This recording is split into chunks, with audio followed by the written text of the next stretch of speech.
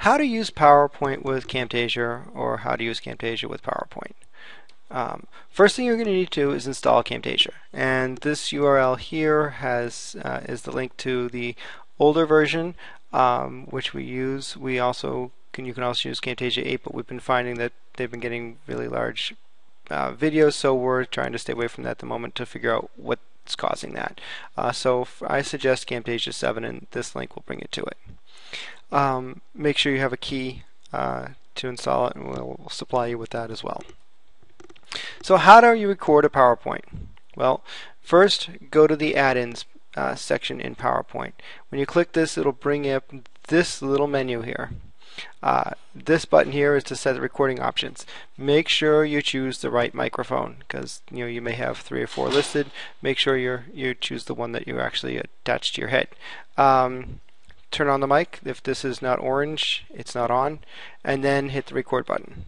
This will start up the process. It'll actually start the PowerPoint in show view, just like we have here, and start Camtasia running so you can record. You're going to make sure you want to click the record button. You can pause it using Control 9 and then start up again with Control 9. Make sure this bar has color in it, so talk into it, see that there's actually color going in, otherwise you have to reset your microphone. When you're done, Camtasia, when you reach the last slide, Camtasia senses that it's done. So it asks you, do you want to stop recording and edit, or do you have something else? Do you want to keep talking, and therefore it will just have a blank space and we'll continue recording. But in most cases you're all done, so hit stop record. Now that you've finished your recording, what do?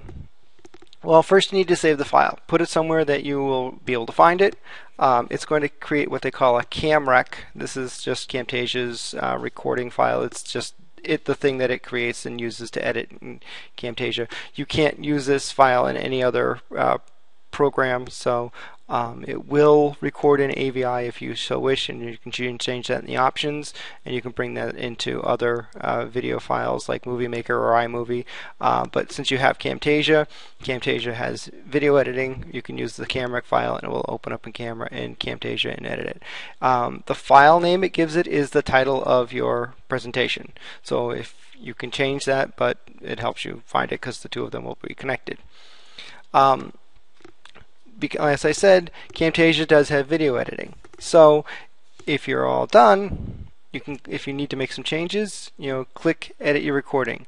If you don't need to make changes, I still suggest use Edit Your Recording, because this allows you to upload the video into YouTube. It also allows you to set the size of the video, because it may make it smaller if you just hit Produce and Record. So this allows you to choose the dimensions. You can use the video dimensions that you're recording in, which is fine. You're going to upload this to YouTube. It will reset itself anyway, but you don't want to make it smaller, because then it's too hard to see. If you have any changes that need to be made, you can make those changes right here in the timeline. This button here allows you to split. We have cut, copy, paste. You can zoom in, and these green markers are just where I hit the slide. Next time I hit the slide, every time I hit a slide to go on to the next slide, these little markers showed up. That's what they're there for. That's it. They really have no effect on what we're going to do, because they're going to be deleted when we go to YouTube. If we were going to turn this into a flash thing, we could have a menu on the other side, and it would put a menu for each button, but we're not going to be using that feature. And that's what this actually says. We're going to go to produce and share our video. We're going to share it to YouTube. We're going to click on this little down arrow here to bring up this menu and choose share to YouTube.